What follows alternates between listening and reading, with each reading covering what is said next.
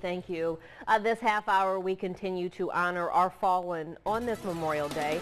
This is our big story this morning. This holiday is set aside to pay tribute to those who died serving in our armed services. It is always celebrated on the last Monday in May. The passing of the National Holiday Act of 1971 made Memorial Day an official holiday. My co-anchor, Darwin Singleton, joining us now live from the USS Alabama Battleship Memorial Park.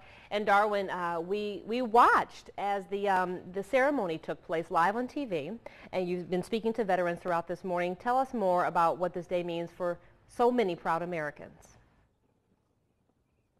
Well, first of all, it's real simple. If you look at the wall here, these are people who died in Vietnam from our area in Alabama, and those names right there, the very reason that we had the ceremony that you saw just a little while ago, where we raised the flag all the way to the top and then dropped it to half staff with the POW missing in action flag there as well, and you see it still flying at half staff, and we'll do so until noon today. I want to bring in Bill Tunnell here with the Battleship because, you know, we never stop remembering our soldiers, and one of the coolest memorials, I guess I should say, is that beautiful battleship sitting right over there, yes, USS sir. Alabama.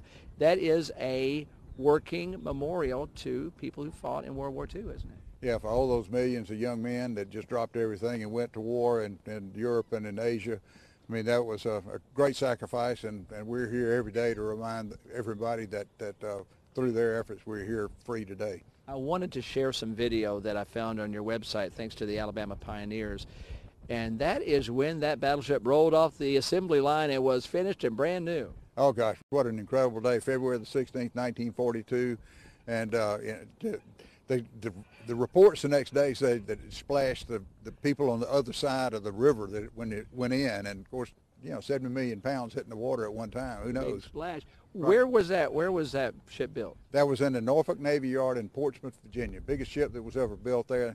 And even you go to their museums in Hampton Roads, you're going to find a big model of it, Alabama there. Okay, I'm hoping that you're seeing that video right now at home because it is phenomenal, and it's from the National Archives, so that was a real treat when we discovered that. And real quickly here behind us, something else going up here, and we got about 15 seconds to explain that. What is that building behind us going on? Well, Fallen Heroes Memorial, dedicated to all those who died in the War on Terror since 9/11/2001. But specifically those who gave all in Iraq and Afghanistan, and we're dedication on 9/11 this year, so look forward to that. It continues here. You guys do a great job. Thank you. Bill Tunnell with the Battleship Park.